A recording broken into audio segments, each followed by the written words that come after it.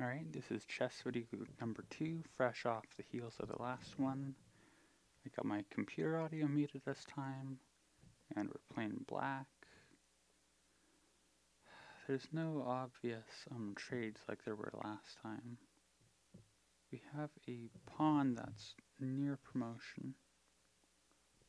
Nothing's hanging. I mean, first thought would be trying to shake off the rook, but I don't see that working out. Because the pawns and the king, I don't see them having any idea. The pawn is defended like the c3 pawn, so there are potentially ideas with the rook. Rook e6 could theoretically do something. I mean, that knight sticks out to me. I don't know if it's right, because it's... I mean, rook c4, the knight wouldn't have anywhere to go, right? But yeah, that's gotta be it. The knight's trapped. I think that makes sense, right? Because knight b2, pawn takes... Hang on, so idea is rook c4, knight b2, pawn takes rook, promotion to queen. I guess that works out. Seems a bit fishy, but if they try rook takes c3 off the bat, you have bishop takes, and then if rook takes, and in those cases, in that case, knight c5 drops to the rook, and b6 drops to the bishop. So I think that makes sense. I did not think about...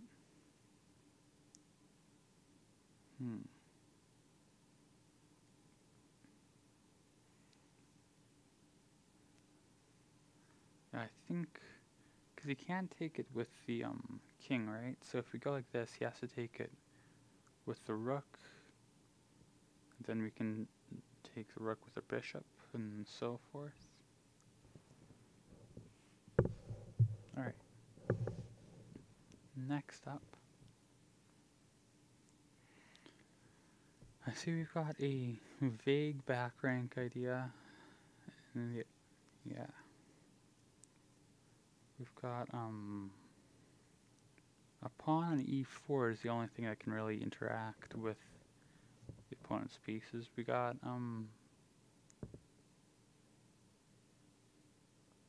that bishop on a7 is also looking a bit odd, like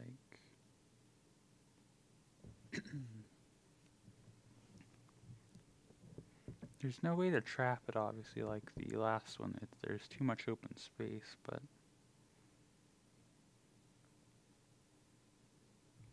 I mean,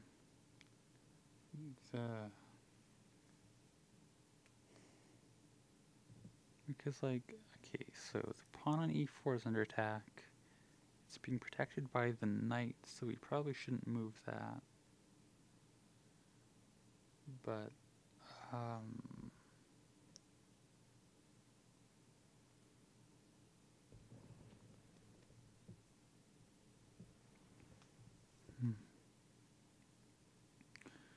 looks like I said, the king move, or moving any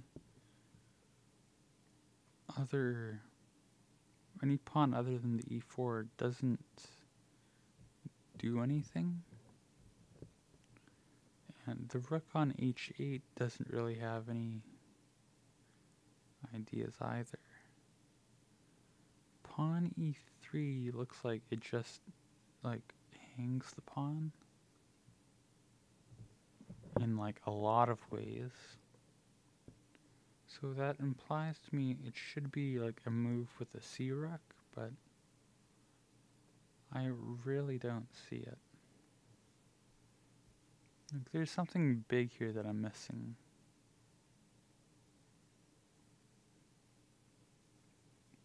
I mean, theoretically it could be a king move, but it should be like, I thought moves were supposed to be unique, and I don't see what the difference between like king f6 and king e6 would make. We could theoretically do something like knight b5, hoping to trade the pawn for the bishop, but knight b5, yeah, because they can't, you can't have rook takes knight, because like I said, there's that back rank idea. I don't know if this fully makes sense, but it's the only idea I've got, so I'm going for it. Alright. Oh, and that lets you fork rooks, right? I still don't get what happened there, but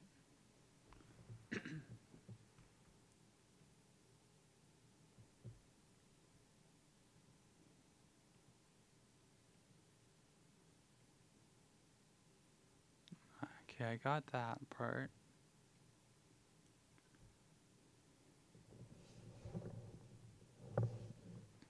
Well, I guess we'll never know. Sorry about that. I gotta keep moving here.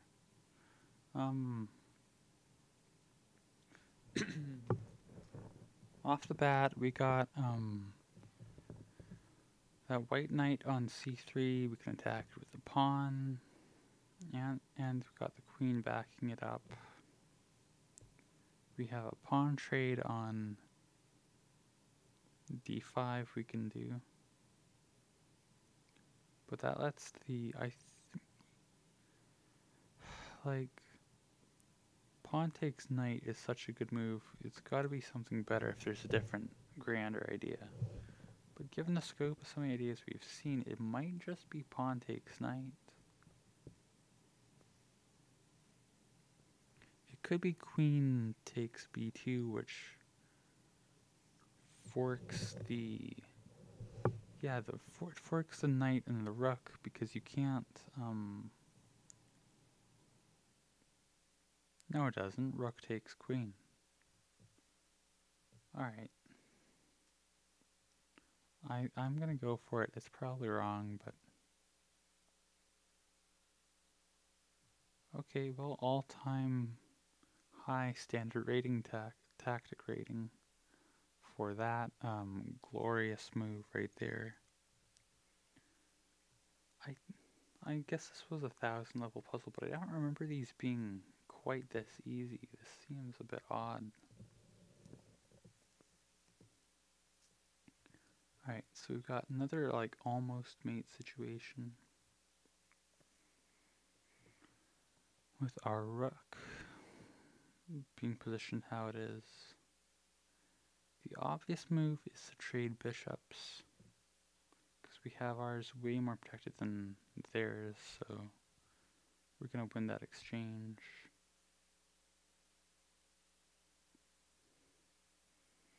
Going like a check with a rook would be a mate. Would it not?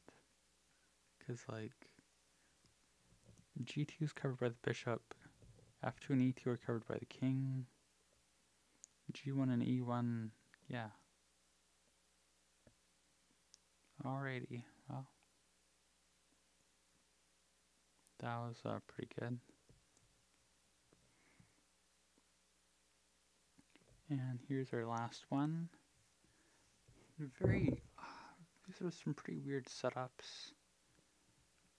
Like, I mean, I don't play a lot of actual chess, so I'm not super familiar with like what opening would make this. They're supposed to be all from real games, but anyways. We've got a bishop trade. Start off, that would put their queen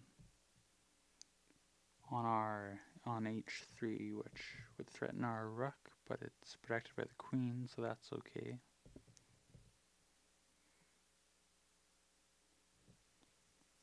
I mean, there's theoretically like a knight move of d5 with a discovery, but I don't see that doing anything. It opens up a discovery on our own rook if we move that bishop on g2. I think I'm just gonna go for it. Even if I lose, it's alright. So we can gain a tempo on the queen. Oh, because it's guarded by the queen. So if you just... Okay, yeah. I should have seen that coming. Well, hope you enjoyed this content, theoretically, quote unquote. Yeah, see you next one. One more to go.